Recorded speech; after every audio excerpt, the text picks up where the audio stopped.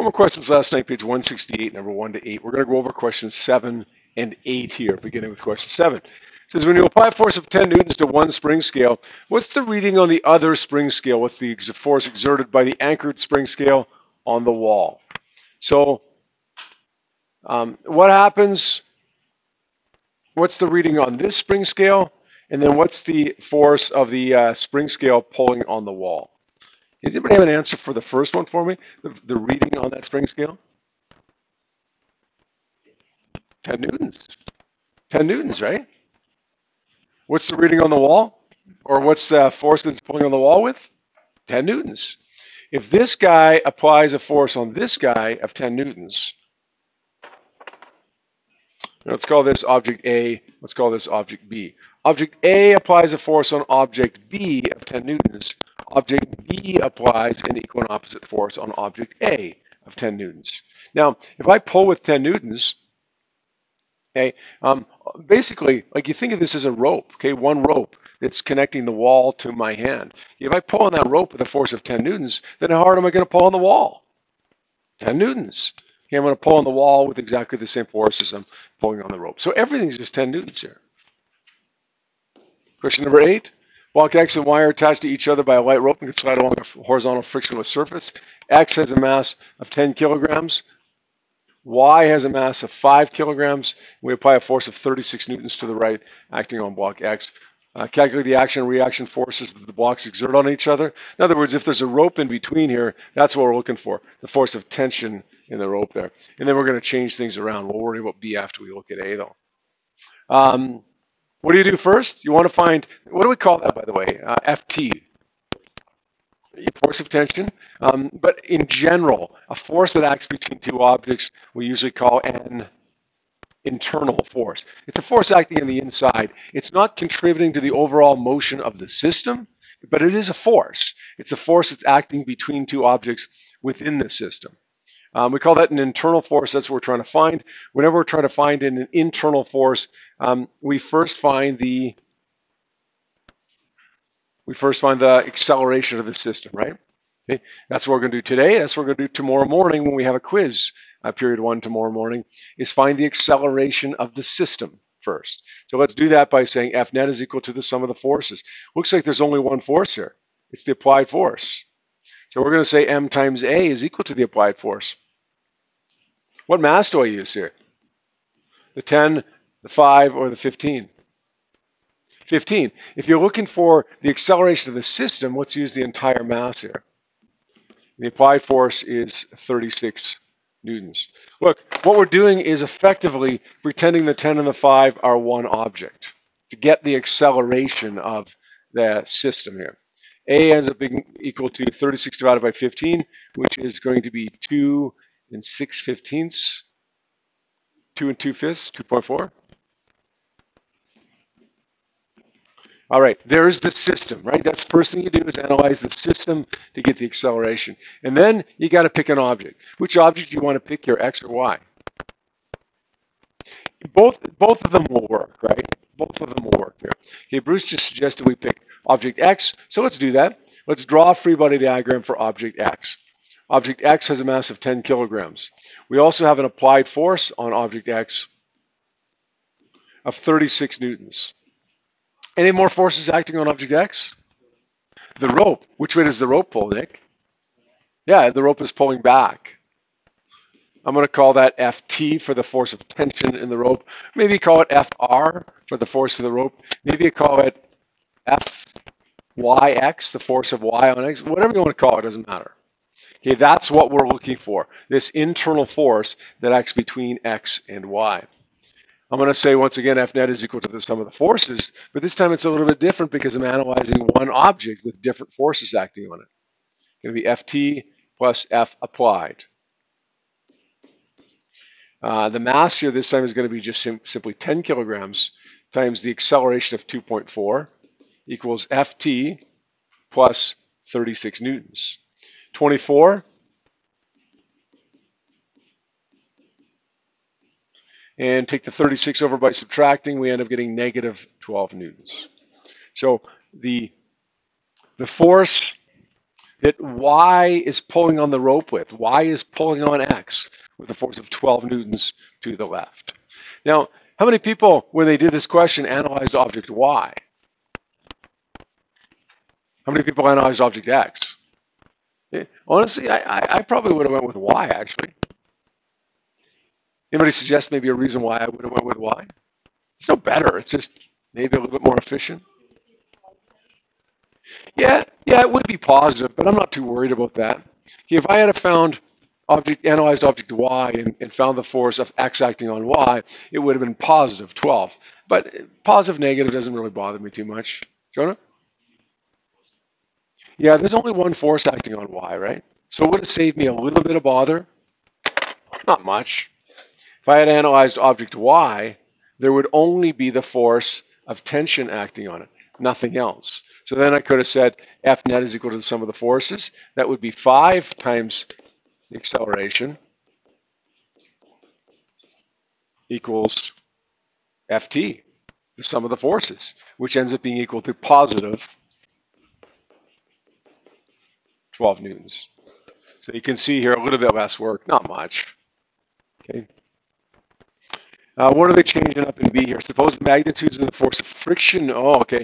We got friction on blocks X and Y are 8 newtons and 4 newtons respectively. Calculate the action reaction forces in the blocks now. Changes everything, right? Or does it? Well, let's see. Let's see. So we got the same situation up here. A 5 kilogram object and a 10 kilogram object. But this time we have a force of friction of 8 newtons and a force of friction of 4 newtons. Action reaction forces. All right, how is this going to change this one? It becomes F applied plus FF1 plus FF2. Because we get 2 of them, right?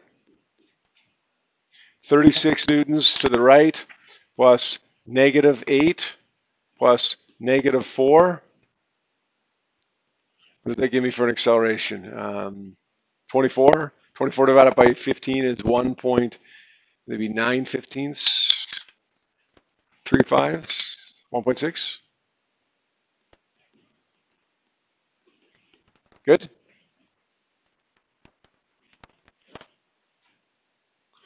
And then, of course, if we analyze object X, now we have the tension to the left, but we also have a force of friction to the left, which is 8 newtons.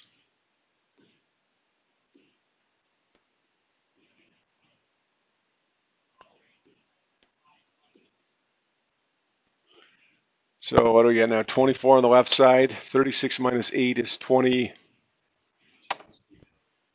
Oh, yeah, you're right. Thank you. 10 times the acceleration of 1.6 gives me 16 Ft plus 36 plus minus 8 gives me 28. 16 minus 28 gives me 12, negative 12. Isn't that what we just had? Wasn't that just our answer? Can anybody maybe justify for me why that didn't change? Yeah. Yeah, that's exactly it. Yeah, it has object Y, it's half the mass, but it has proportionately a proportional amount of friction, right? So half the mass, half the friction. Twice the mass, twice the friction. And the applied force ends up being the same. So it's not a coincidence that it ends up being the same value of tension there. All right, our other bit of homework was questions 1 and 2 on a forces worksheet here. One said find the normal force on the person in the elevator. So we got to, as we know, draw a free body diagram. Okay, this is no different than the last question we did for that matter. We got to draw a free body diagram. We got a force of gravity. As soon as Let's move that back there. Okay, let's try this again. We have a force of gravity acting down on the guy in the elevator. Any other forces acting on the elevator? Sorry, not on the elevator. Not any forces acting on the elevator. We're drawing a free body diagram not for the elevator, but for the person in the elevator. There is a normal force. Is normal force bigger or smaller than gravity in this case? Zach, what do you say? Bigger or smaller than gravity? Why would you say that? How do you know it's bigger?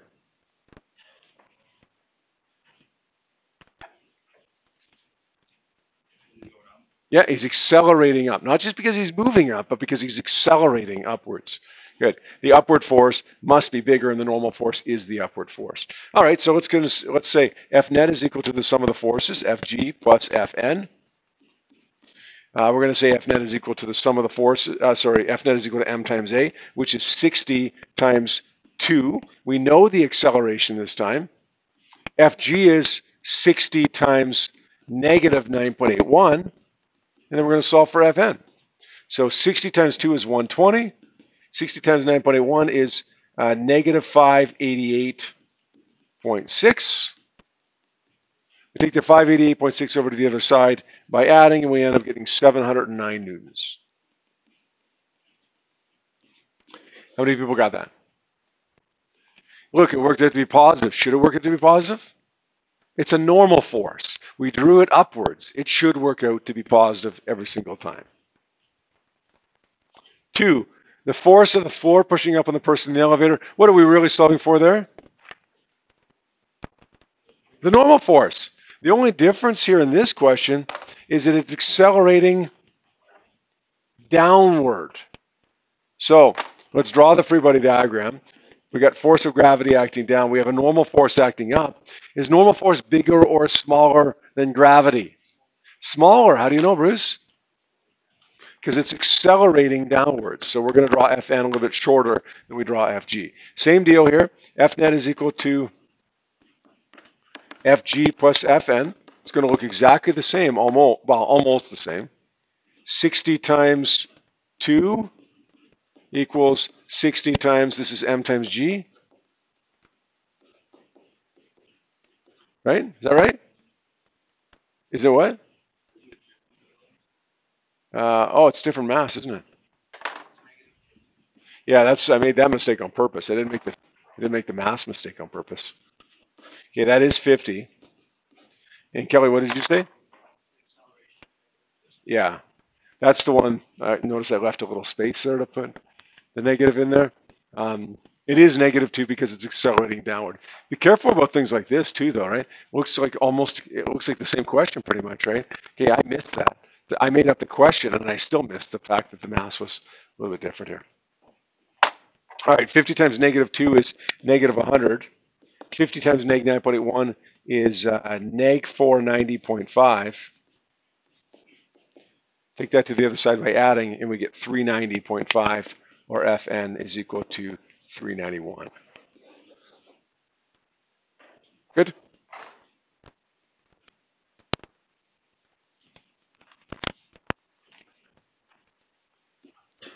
I'm going to have you guys work for the next few minutes on questions 3 and 4 on that worksheet here. Question 3, real similar to what we've done here. Question 4, let me give you a word of caution right now with question 4. Do not try to overanalyze question number 4. Don't make question 4 harder than it has to be. All right, let's take a look at question 3. It says calculate the apparent weight of the person in the elevator. What are we really looking for here when we're asked for apparent weight? Normal force, right? You're going to get problems involving apparent weight now through this unit and next unit. Next unit is on circular motion. And sometimes in a roller coaster problem, we might want to find a person's apparent weight at the top of the loop on a roller coaster or at the bottom of the loop. Okay, even if you're solving a question involving an upside down circle as opposed to an elevator question, when I ask you to find apparent weight, what are you going to be looking for? The normal force. Okay, regardless of the context, when you're looking for apparent weight, the normal force is what you're looking for here. All right, so let's say that force of gravity is acting downwards. Constant velocity of 3 meters per second upwards. How big is the normal force if you're traveling at a constant velocity? No. No. How big is the normal force? Listen, guys, if you're traveling at a if you're at rest, you're in static equilibrium. If you're traveling at a constant velocity, you're in translational equilibrium, right? What's the net force in either of those cases? Zero. The net force is zero. Doesn't mean the forces are zero, but the net force is zero, right? Constant velocity, translational equilibrium, forces, what's the word? B word. Forces, balance. That means that force of gravity acts down, normal force acts up with the exact same value. We're going to say F net is equal to the sum of the forces, Fg plus Fn. F net is m times A. What's mass? 65. What's A? Zero. Mass is 65 times neg 9.81 plus Fn. So what do we got here? 65 times 0 is 0. 65 times 9.81 is neg 638. I think it's neg 637.5, actually. 637.6. We take Fn over to the other, or sorry, we take 637 over to the other side. Fn equals positive 638 newtons. Now, we didn't actually need to go through all this work here. As soon as we recognized that Fn was equal to Fg, and that we were looking for Fn, what could we have done? Just said mass times gravity, right?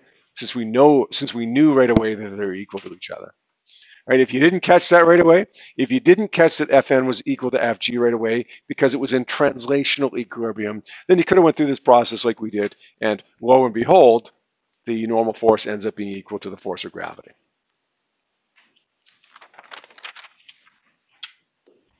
All right, I want to take a look at another question here. You know what, actually, before I do that, let's create a little bit of a simplified version of the question you're about to see, and then we'll show you the example that's on the board, a little bit harder. We're going to take a look at what I call pulley problems right now. Let's say we've got a mass of 10 kilograms right here, and we've got let's say a pulley there. Maybe we've got a mass of 5 kilograms right here. A little bit odd that the 5 is bigger in volume than the 10, but it's less dense, whatever. No friction. Okay, let's say there's no friction acting on this. We want to find the acceleration of this system.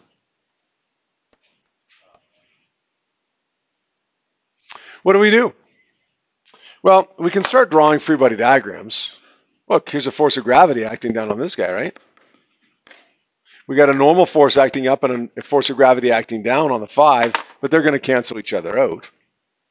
All we're going to do here is say, look, there's one force acting. By the way, there is a force inside here, right? An internal force of tension between these two objects. But if we're looking for the acceleration, then we're not looking to include the internal forces. All we're going to do here is say F net is equal to the sum of the forces that don't cancel out. It's equal to Fg. That's it. What mass would I use here? 10, 5, 15? Guys, this question that we're doing right here is no different than when we were analyzing that question at the beginning of class, like this. I mean, think about that. We have two objects tied together being pulled by one force. What mass did I use when I was analyzing this question? Both of them, right? So why wouldn't I use both of them here? That's exactly what I do. The net force here is going to be mass, which is 15 kilograms times the acceleration, is equal to Fg. Whoa, this is tricky now, though. What mass do I use for the force of gravity? I use the 10. There is a force of gravity acting on the 5, but it cancels with the normal force here. Do you see that? Fn and Fg for the 5 cancel. Fn and Fg for the 10 don't cancel. So we're going to say the force of gravity is 10 times negative 9.81. 15 times A is equal to 10 times negative 9.81. So we're going to say 15 times A is equal to negative 98.1. And then I'm going to say A is equal to neg 98.1 divided by 15. And when I do that, I end up getting 6.54 or negative 6.54. Right?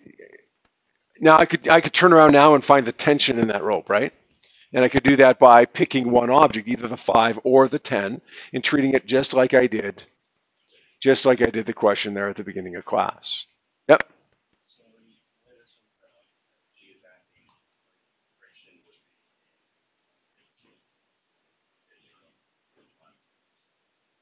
Um,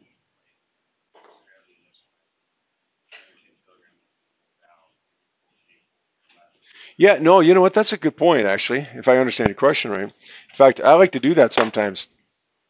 Maybe not so much for this question, because this is a rather straightforward one as far as these Pulley problems go.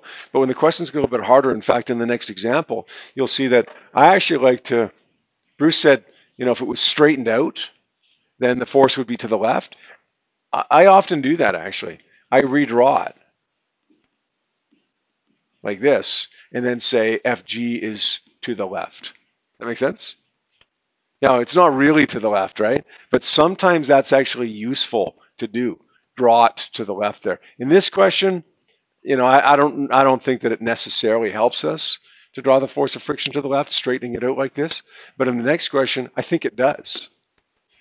This time we've got a 20 kilogram truck tire lying on a horizontal frictionless surface. The tire is attached to 2 light ropes that pass over light frictionless pulleys, pails B and C. Here's the masses. We want to find the magnitude of the acceleration. All right, let's label these masses here first. Here, mass B is 8 kilograms. The tire is what? 20 kilograms. And mass C is 6 kilograms. So what do we have acting here? Well, we have, first of all, we have gravity and the normal force acting right here, right? But what do we know about gravity and the normal force on tire A? They cancel. So when we start dealing with gravity, we're not going to pay any attention to gravity on the tire because it cancels out with the normal force. That's gone. What else we got? Friction? No, there's no friction. Friction, it tells us it's a frictionless surface. It's like a table made of ice.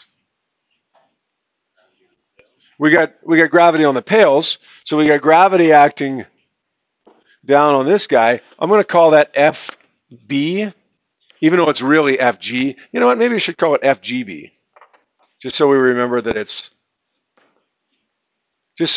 gravity, right? Force of gravity acting on B. Any more forces here? Yeah, we got a force of gravity acting on the 6. Is it bigger or smaller than the force of gravity? Bigger or smaller than the force of gravity acting on the 8? Yeah, smaller, because we know it's a 6 kilogram mass being pulled down instead of an 8. So we're going to draw that a little bit shorter here. I'm going to call that FGA. Now, we can absolutely say F net is equal to the sum of the forces here, FGB plus FGA. What's the net force? M times A, right? What mass do I use? All of it, right? All of it. 8 plus 20 plus 6 is 34 kilograms. FGB is, what, 8 times negative 9.81, right? Because it's downwards. Plus FGA is 6 times negative 9.81 because it's downwards. Here's where what Bruce said in the first question that we just did a second ago, here's where it becomes really, really useful, actually. There's a problem with what I just did here. There's a mistake. And I think if we straighten it out, like Bruce said maybe we could do in the last question, I think that reduces significantly the chances of making that mistake. Nick, what's the mistake? Yeah, well, no, it's okay. Pail C is going to go upwards because pail B is heavier, right? Okay, but gravity is still acting downwards on it, right? So I thought you had it there, but not quite. Just because it moves up doesn't mean gravity's up, right? Gravity still acts down. Well, that's an internal force, though, right? If you're talking about that force that's pulling up pail C, that's an internal force. And when we're finding the acceleration, we're not going to look at the internal forces. If I'm analyzing only pail C and trying to find out what the value of that tension is, then yeah, we'd include that, right? Nobody sees it? Oh, Holly sees it.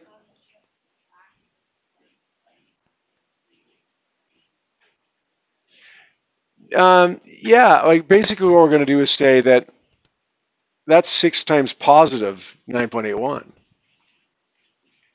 It's a positive force. But wait a second, it's downward. Why do we make it a positive force, Holly? No, not because it's going up. No, it doesn't. The direction of the movement doesn't make any difference. Okay, which way is the force acting? The force is acting down. The force is acting down. Which way does the force act? Down. So why don't we make them both negative? Because it's the direction of the force that determines what the sign is going to be. Yeah, Alex? Yeah, let's lay it out here. Okay, let's lay it out. We've got object B, we've got object A, and we've got object C. We're going to say FGB would act to the left there, right? If I straighten it out, FGC would act to the, or sorry, that would be FGC here, wouldn't it? Not FGA. FGC would act to the right if I straighten it out. See what I mean here, guys? It's easier to see that it's got to be to the right or positive value when I straighten it out like that. It's not necessary to do this, but I think it's useful in a case like this. And this last question, not so much, because it was only one force acting, and it didn't really matter whether I called it positive or negative because it was only the one force. But as soon as you get into a question like this, yeah, maybe it becomes useful to straighten it out like that.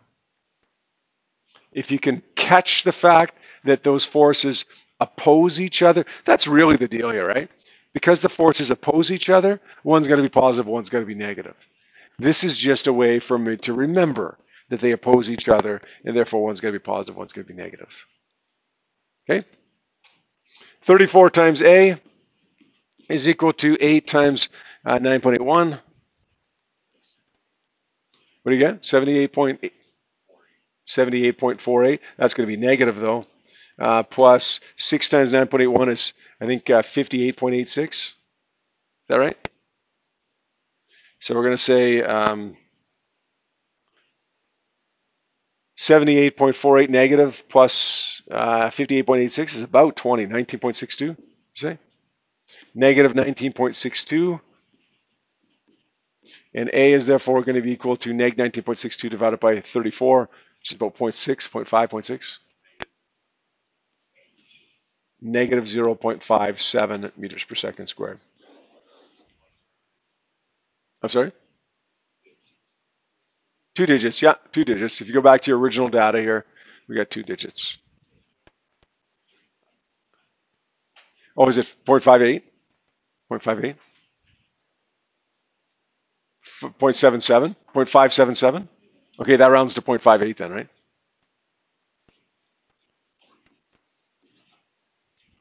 So how is this any different than the questions we've been doing? Well, it's not really.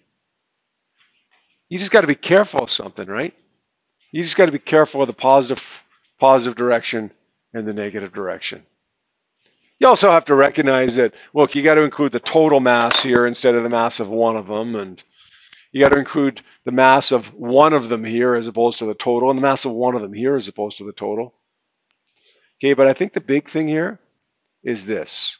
One's positive and one's negative. All right? Let's have a peek at question number 2. It says, if the tire in example 3.11 is replaced by a car tire of mass 15 kilograms, what's the acceleration of each object? So here's the example question. The car tire has a mass of 15 kilograms. What was the mass of pail B? I think we go back to the original. So we got 8 kilograms. And what do we got here? 6 kilograms. So we're going to say, well, I'm going to straighten it out here because I think that that's useful to do. Here's my tire. It's 15 kilograms. Here's my pail. It's 8 kilograms. Here's my other pail. It's 6 kilograms. I get pulled this way. I'm going to call that FGB. And I get pulled this way. It's a little bit smaller of a force this way. I'm going to call this FGC. I'm going to say, this guy, gravity and normal force cancel, right? So I'm not going to worry too much about those guys. So I'm going to say now F net is equal to the sum of the forces, FGB plus FGC. Hey, what if there was friction here? How would this change if there was friction involved? Just more forces, right? If there was friction, which way would it act? This way. So if there was friction, it would be on the 15 kilogram object tire, because it's the only one in contact, and it would be to the right. And then we just add in another force right there, the force of friction, right? It wouldn't make it harder, right? Just a little bit more work. Okay, I'll erase that because, of course, there isn't friction in this case.